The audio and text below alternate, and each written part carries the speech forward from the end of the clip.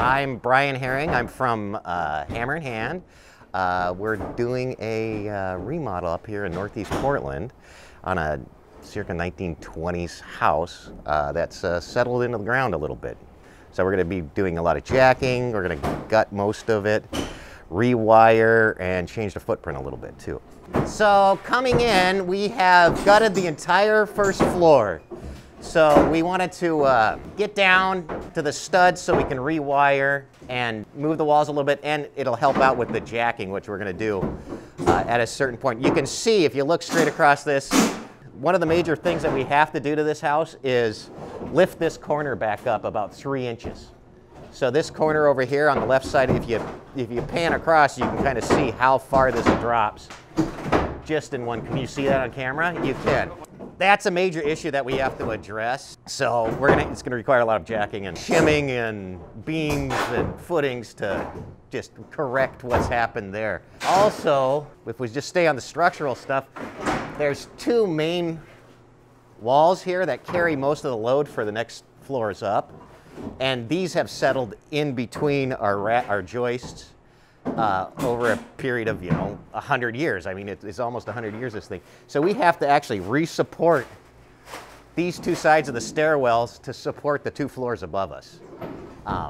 It's sagged, and if we sight down the walls here and stuff like that, you can see it's just started to wave. It's just sagged in different spots. And we have to correct that. So there's stages that we're going to have to build our way up on and stuff. This wall gets removed and a beam gets put in here so we can have a flush ceiling all the way to the dining room. And then in the dining room, we're going to open up this wall all the way across with a beam. So when you come downstairs, you can walk and you opens it up and you can see as you come down the stairs into the dining room. This is a major portion of the whole remodel. Is one of the main reasons they want to do this. Initially, it was going to be a bathroom, or not a bathroom, a kitchen remodel. And then they decided, as we started looking at it, removing things, we have the old panel that's in here, which is the old knob and tube.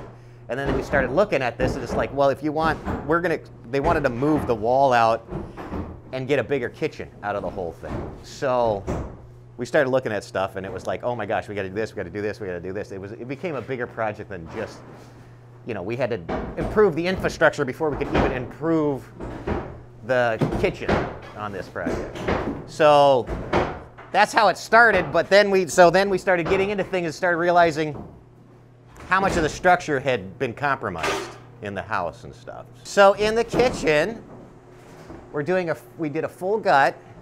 We haven't got to this point because we have to do some supporting below, but we have to remove all these walls, open this all up, and this actually becomes part of the kitchen. And then the stairwell moves to behind us here underneath the old stairwell.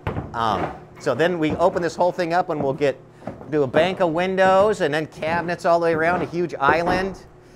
There's a powder room right behind us here that will get opened up and expanded a little bit.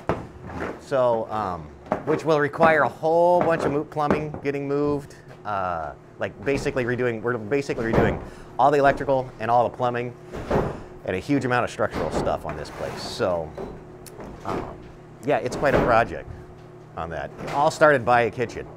We've had to remove all the floors in the house and stuff like that because they want to replace them with oak, solid oak. So this just had the oak veneer flooring with a bunch of underlayment. So we have to remove all of that to get down farther so we can get the oak back in. This is Brad. He's one of the Hammer Hand guys. He's been around for about 4 years. Makes a mess, does a good job.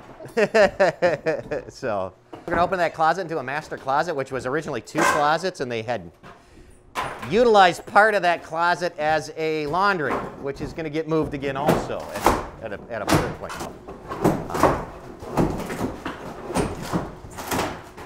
So we're going into the basement, and this is where a major part of the structural stuff we're going to be doing. We're also doing a full gut and remodel in the basement too, adding a bathroom, bedroom, entertainment room, and stuff like that in there too. So another big portion of the project. So, this is where a lot of our work is going to be done, is this whole area. This is the corner in the living room that's dropped about 3 inches down in here. So we have to jack that back up and re-support it with footings and everything like that. That's going to be a major portion of our deal. We're going to cut in footings, or cut in some beam pockets, send beams through, and jack it up with hydraulic jacks. Just basically this 20 feet into this corner here, because over the distance, over from like the back corner, which is pretty stable, it's like almost 4 inches if you count all the way back to this back corner of the house there.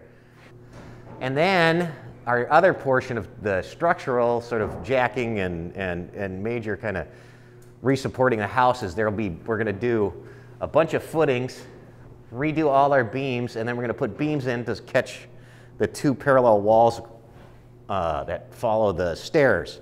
And we're also adding a stairwell downstairs. We're going to eliminate this one behind us and drop a stairwell down in the middle here below the original stairwell upstairs. Posts, footings, there's probably, what did I just order? I ordered 23 beams yesterday at about $100 a foot.